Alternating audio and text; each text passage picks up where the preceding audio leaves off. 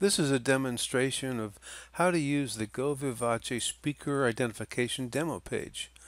Notice our URL. Type that into your browser.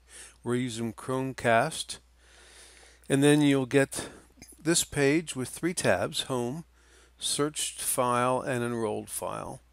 If you click on Enrolled File, you can see all of the voices that have been enrolled and the associated names with them. Many of them are just tests by myself and other people from GoVivace. When you have a successful enrollment, you can expect to find the name you've assigned to yourself in this list as well. So going back to the home screen, let's scroll down here and start with the enroll action. To enroll, we want to make sure we give ourselves a name that's identifiable to whoever will be reading the results. In this case, we'll just use Brian L. Gar.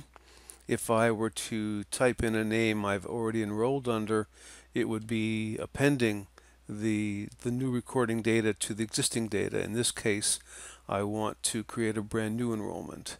Now, for enrollment, you should have something in the way of a document that you can read. It doesn't matter what language it's in, but something that will last maybe about 2 minutes. So in this case, I'm going to pull a document into the screen, which is something from Wikipedia about the Grand Canyon. And I'm going to read this much of it, and that should really do it.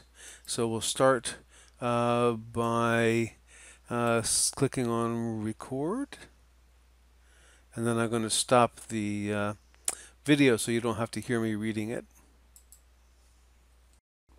And we're back, and as you can see, it said enrollment's done.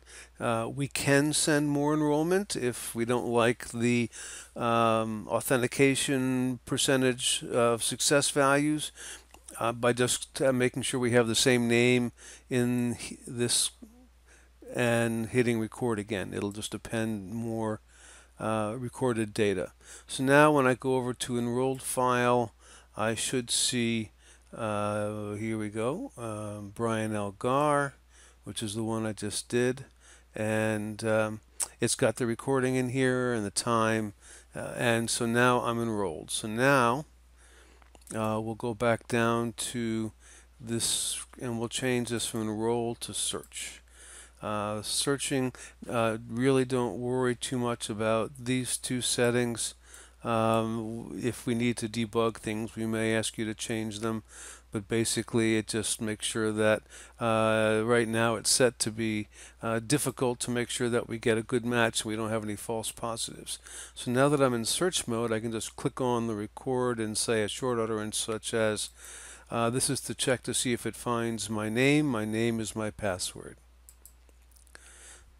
So it searches through, and indeed you can see I've actually enrolled 5 times, and all 5 times it did say it was me. It did not come up with a score for anybody except me, which means all the other scores were way below the tolerance.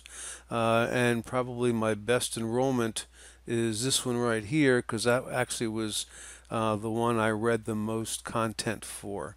The new enrollment, which is right here. So the confidence score was still decent. If I added more reading to that enrollment, it would be even higher, because obviously the more enrollment it has, the more confidence it has in matching a score. So that's really all you have to do when you want to enroll more people.